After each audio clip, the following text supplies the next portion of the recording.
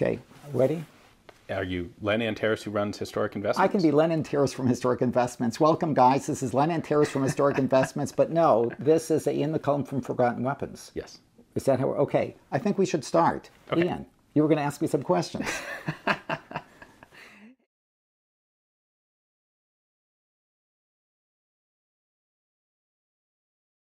Hey guys, thanks for tuning in to another video on ForgottenWeapons.com. I'm Ian McCollum, and joining me today is Len Antaris from Historic Investments. Ian, thank you very much. Oh, my pleasure. Pleasure to be here, and thanks for bringing this green screen. I really like it. Anyway, go ahead. We thought it'd be interesting to talk about, well, historic investments, I suppose. There's a lot of discussion that goes on about what are the best collectible pistols to get into. As Ian and I have a lot of these discussions. By the way, we often disagree, and that's okay too. I'm sure we'll have some differing thoughts or opinions. Sometimes we agree on the end, but we have disagreements on how to get there. Yeah. But the question is not necessarily what's the most collectible pistol, the question for today. And it's not necessarily what's the best gun to buy today to put away to sell for a big profit. The question is, what are the best, what's that sweet spot of opportunity and price that makes for particularly good guns to get as collectibles? What are the good buys? I think what he's trying to say is, what are the best buys for today? And really, what are your best investment guys? Everybody's got a different perspective. And why don't we just take a look and see what we've brought out today? Yes. So anyway, one of the things that Ian had asked me is just bring out a collection of what you think will be kind of the best investment items in the short term, say in the next 10 or 15 years. And I think a lot of that is generational. For example, the younger people don't necessarily collect the same things that our fathers liked or that our grandfathers liked. Never have. Most people tend to want to buy the things that they wanted when they were growing up. Maybe that was glamorized on TV, and the TV programs, of course, have changed over time. Activities have changed over time. Global events have changed over time. So what was really highly sought after 50 years ago, i.e. Winchesters, Colts, flintlocks, those are not really the first things that come out of most people's mouths now. Right. There's a reason that there are no Winchesters or Colts on this table. They're not? Well, I don't see any. Oh. Unless this is actually a Colt knockoff. I thought you needed a Colt to win. Oh, those are just competitions. Okay. But not that you're bitter or anything. Not that I'm bitter about that. But in any event, so what I've done is I've brought out a couple of different groups that I think might be good investment guns. In other words, guns that you can buy, guns that you can use, yet guns whose value will outpace those of the competition. Okay. So we've got a couple of different groups. One is Spanish guns in general that for years had been maligned. But you got to remember too, 50 years ago, if you were collecting Colt auto pistols, you were collecting the junk guns because you could not afford good flintlocks or percussions.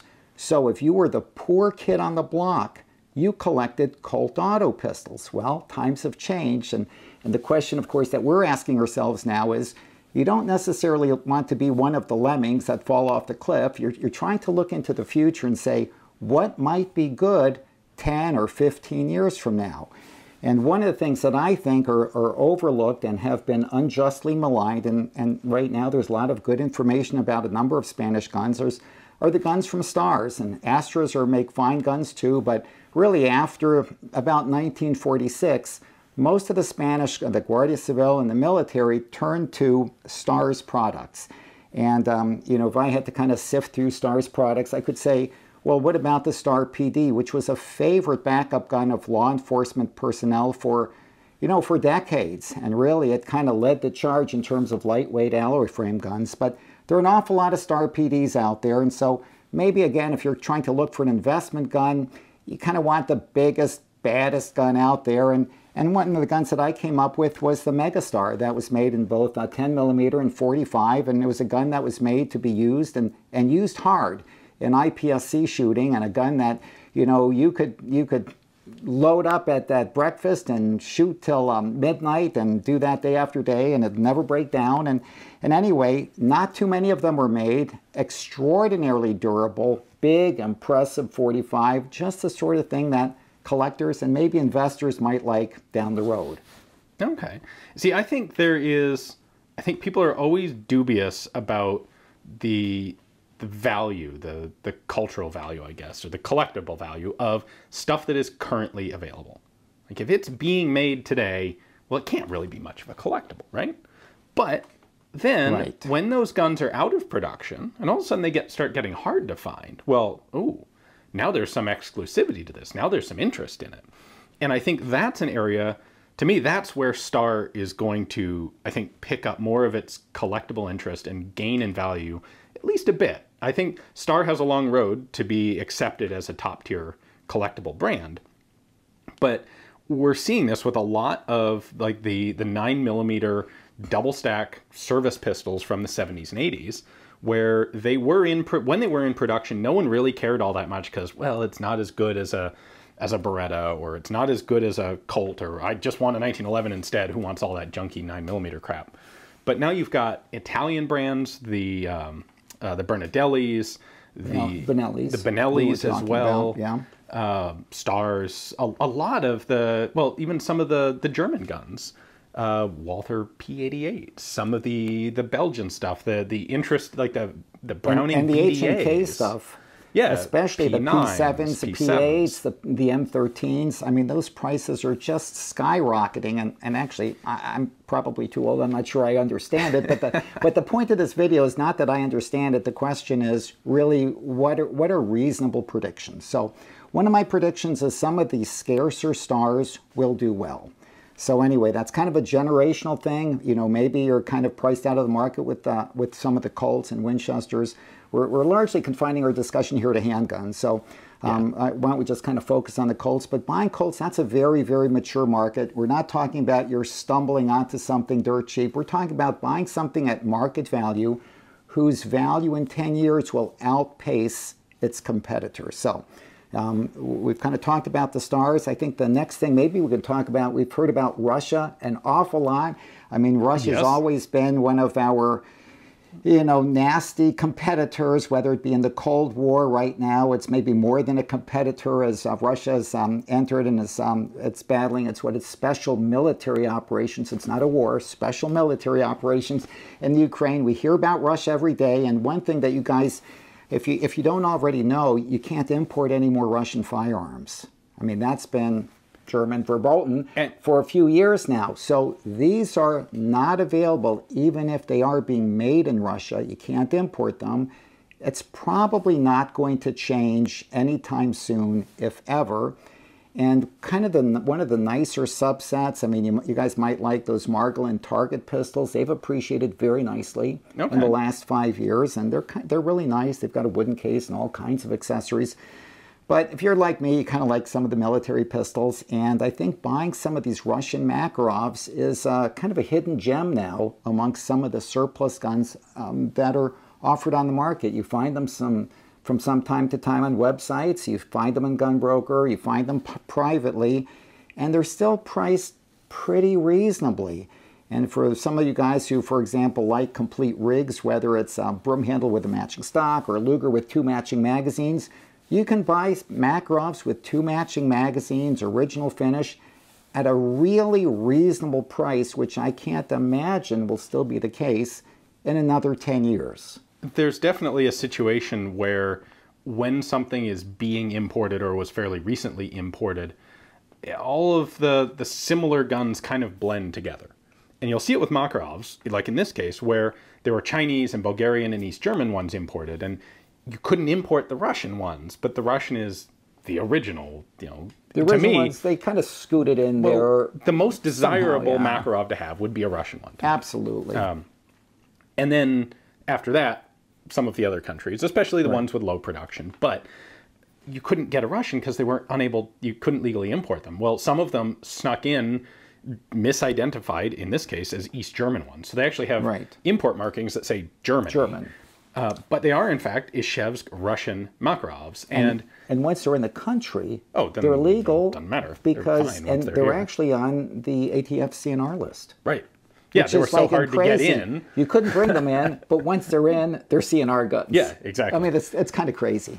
But what's neat about them is the prices are not that much higher than any other Makarov that's out there. You saw the same thing. Maybe a little bit. Well, they're a little higher, but not out of... the prices are held down by the prices of Chinese, Bulgarian, East German. You saw the same thing for a long time with Finnish Mosins. When there were just boatloads of Mosin Nagants coming into the country, that included a relatively small number of some of the really scarce Finnish models that are far more desirable, far more collectible and valuable, but the prices of those Finnish guns was held down by all of the Russian stuff that was available at the same time.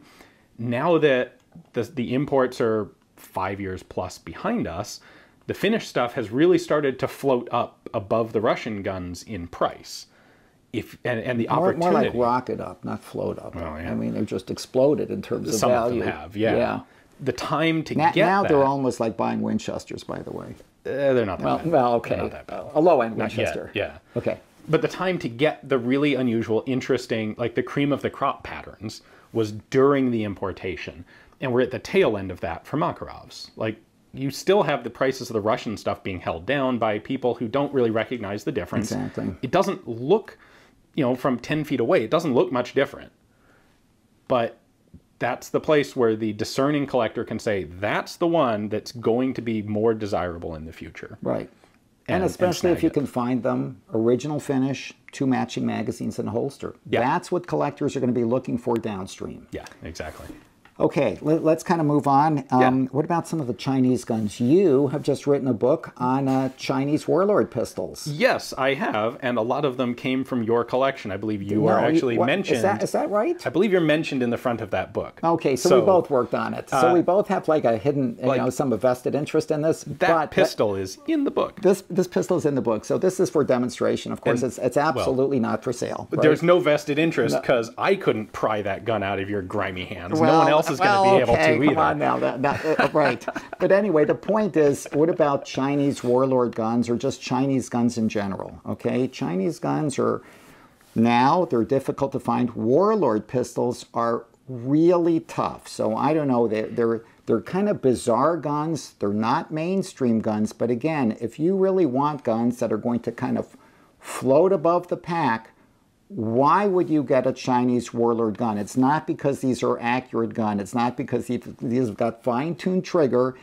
But the thing is, not because they're necessarily even safe to fire. And they might not even be safe to fire. I bet that one is. Exactly. But the thing is, there's a new book out there. There's new collector interest. So a lot of people who buy guns, they buy them for investment. A lot of collectors, they have 2, 3, 5 guns that they might shoot on a regular basis, but they kind of like the stuff. And some of it's just to show their buddies. Some of it is just for pride of ownership. But for some of them, like these Chinese guns, they're really novel. You take one of these Chinese guns out with gibberish markings, you show your buddies or your significant other, and they'll say, "What is this? I've never seen one before." And then you have the chance to puff out your chest and expound on it. And you can pull out Ian's book, and you can point to, see, this one's just like it. You can't say it's like it because no 2 Chinese guns are ever the same, except for the very few that were made from major arsenals. But those guns are in the minority. But these are just fascinating guns.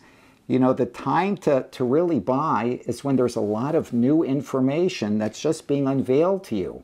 And I think buying Chinese guns right now, it's a good moment in time. 10 years from now, it'll be more of a mature market. I don't know if another book's going to come out on Chinese warlord guns or Chinese guns in general, but right now there's not a good reference. A good reference is coming out. That's a different opportunity for people to buy things for investment. There's a psychological aspect that people are interested in things that they have a connection to, that they know something about, more so than something that's just a complete blank slate. And so I think we see that in a lot of areas where publishing of new books has driven up interest in specific areas. And I know you're all thinking French rifles. I was thinking French rifle. In fact, we had a talk earlier. I said, who in the world would want French rifles? And in fact, we even had a conversation about how many books to print. Yes. Well, who in the world would want Spanish pistols? For the record, I was wrong on almost everything I told Ian in terms of the numbers to print and in terms of the values of French rifles. But in a good way. Okay, and one of my predictions is the same thing is going to happen to some of the Chinese warlord pistols. This has also happened with Italian firearms. Right. There have been a couple really good books that have come out on Carcanos and other Italian firearms, and being able to understand what the differences are between variations and the significance of patterns and markings and what role different specific examples played in history really, I think, drives a collector interest, because when people know more about the subject, they can become more invested in it, emotionally invested, not just financially invested. Absolutely, and especially when there's some cultural overlies too. Yeah, so I think in general, like you look at the number of books that are printed on Lugers and German firearms. Right, another book is not going to change the baseline of collector interest. Right. The Luger market's a very mature Luger, which is great. If you like Lugers, and I like Lugers, you like Lugers too. I know we both have a few of them. They're okay. But basically, if the market goes up, the Lugers will join them. There's nothing to prompt the Luger market from moving ahead of the pack. I would say it's already happened. It's already happened, and in fact, it's kind of backing off a little bit. So that's not really where you want to be if you're buying guns for investment. You want to be ahead of the curve, not behind it. Yeah. So that kind of brings us to the new book, right? You were also involved in that project. I guess I was too, wasn't I? We both sort of forgot about it. Neither of us were primary drivers, but the Vickers Guidebook on SIG. Right. Which, of course, brings up. So then the question is, everyone's heard about SIG. Everyone now has heard about Sig Sauer. The new Sig Sauer is the current military weapon of choice, the current sidearm of choice for the United States, whether it's the M17 or the more compact Model 18. And as you may or may not know, somewhere between 3,500 and 5,000 of the Model 17s were, I don't want to say de-accessioned, but were taken back by SIG and replaced with the guns having a blued small parts. And that's a story I think maybe beyond the scope of this video. But the fact is, this is almost an unprecedented opportunity for us as collectors to buy a gun which is a current issue military sidearm. You're not buying a commemorative. You're not buying a gussied up thing with a plaque behind a glass or mirrored box. You're actually buying a gun that had been issued and used by military troops.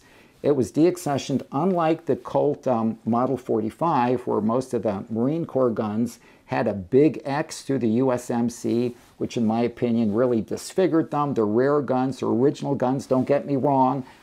But that's not like these Model 17s. You're getting them exactly as were used by the military. And whether it's 3,500 or 5,000, it's not very many. And in 10 years, these guns could very easily double in money. And if we kind of look at comparables, a doubling money is like almost a no-brainer. And I'll go on record as saying that. But again, I was wrong many times before. I may be wrong on this, but I don't think so, because these things now are selling at least one auction house for about twice of what they usually are offered for in the open market. So I think that's a trend that'll continue, specifically if you like SIGs, which in my opinion is the best investment one. I'd go with the Model 17. I don't think that any of the M18s have been de-accessioned, at least none of the military ones have. They talked about doing it, but I haven't seen any of it actually happen yet. And then usually if you're a collector, and this is kind of a spin-off, so it's a little bit of a stretch, if you buy one gun, if you're a collector, you kind of get interested in the history and you say, okay, well, what was the kind of the progenitor? What was the forerunner? And it might not be an immediate technical forerunner, but what was the gun that actually put SIG on the map? And those are the SIG military guns, the P49s, because most people consider those the best military pistol that was ever made. That means, yes, Colt aficionados, better than the Colt. You ask, what is the best military pistol in the world? Most people would point to the P49. So if there's some added interest in the Sig Sauer Model 17, I think there's going to be some spillover interest into the P49s. But again, that's my take. What do you think, Ian? I think what makes the M17s really interesting is that they are, as you said, legit U.S. military surplus. That used to be not that uncommon of a thing. You know, post-World War II, all the military arms were basically available as surplus. Today, we have changes in machine gun policy, and most military arms are full auto. You can't go get a surplus M4 carbine because it was a machine gun. Now, some of you guys in Europe do have surplus M16A1s that came out of Vietnam. I've seen a lot of those floating around Europe, and that's something that would sell like hotcakes in the United States. A lot of people would love to have those, but you just can't in the US. And the examples of times when you can get actual American Army surplus that's current, basically current issue, are really, really limited. So you mentioned the Colt M45s, the 1911s. That's one example, and we saw those go way up in price the moment they were, you know, as soon as the retail side sells out, there they go. The same thing will happen, has already happened to a significant extent with the M17s, but will continue to. There were a couple of different Delta guns. There were some STI 40 caliber Deltas that came out and went like that. There were some Delta AR-10s or SR-25s where they sold just the uppers. Knights paired surplus Delta Force SR-25 uppers with new lowers that were semi-auto. Those went out on the commercial market and went, they're I think the craziest, most expensive of the bunch. But those are really kind of a handful of guns. Yeah, there are more of these than any of those. One of the points that I'm making, what I'm trying to make is that, guys, these are available. They're available now, and they're available even at the inflated prices compared to when they were originally released a few years ago. They're still not much more expensive than a current production gun, and you're getting a real piece of, you're getting a real collectible and a real piece of military history, and most of these are truly in excellent condition. Now, another thing that's sort of in that same realm conversationally are those are the Berettas that are still in use, but we really don't know if they're going to be deaccessioned and offered commercially at all. I mean, right now, just a handful of guns are, you know, have been offered through some of the more prestigious auction houses at really high prices. But if the market gets flooded, you know, through the DCM or, you know, whatever the equivalent is now, you know, with, you know, 20,000 or 50,000 Berettas, that price might change. But as soon as they're offered, that would be the time to get them, not, you know, 5 years later. Yeah, that's always one of the risks of something that's, if it's rare and in limited quantities, it's going to be desirable, all else being equal.